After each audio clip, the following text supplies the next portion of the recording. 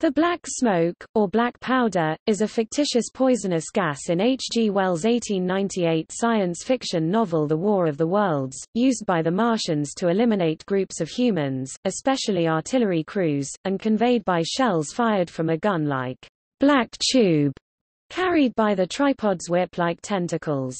Any animal inhaling this deadly smoke is killed almost instantly, but the smoke becomes harmless on contact with water.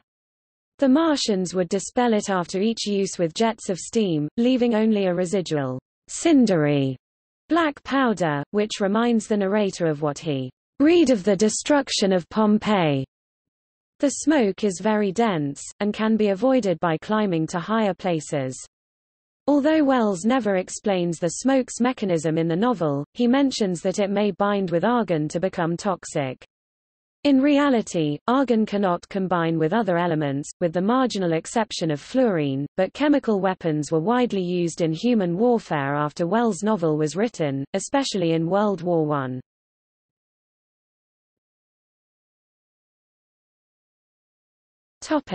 In other adaptations, Orson Welles' radio adaptation dramatizes the effects of the black smoke. The poison is depicted as being potent enough to render gas masks useless, as do modern nerve gases. The only accurate screen appearance of the black smoke is in Pendragon Pictures' film adaptation, wherein the Martians only use the smoke twice, and it is not described in any detail. The black smoke is briefly mentioned in the 1978 musical version, where a tripod releases it while engaging the Thunder Child and later when the narrator is trapped. Its effects are not mentioned, however. This is likely the result of an earlier usage being removed at the script editing stage.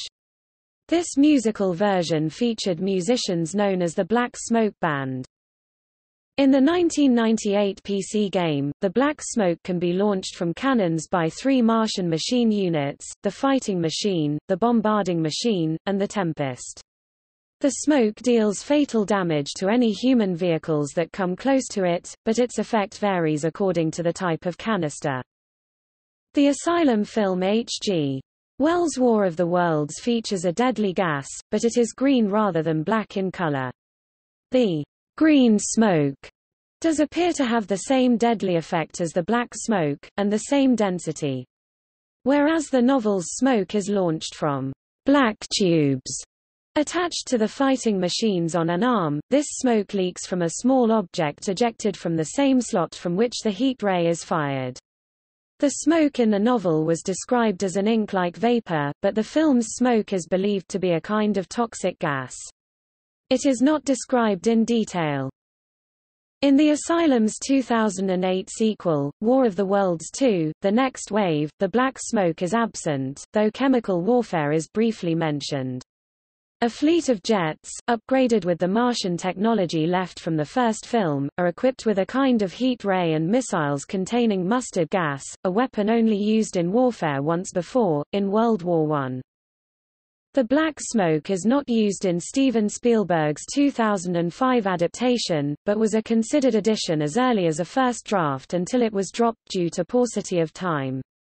It is also absent from the TV series, though the aliens do make attempts at chemical warfare.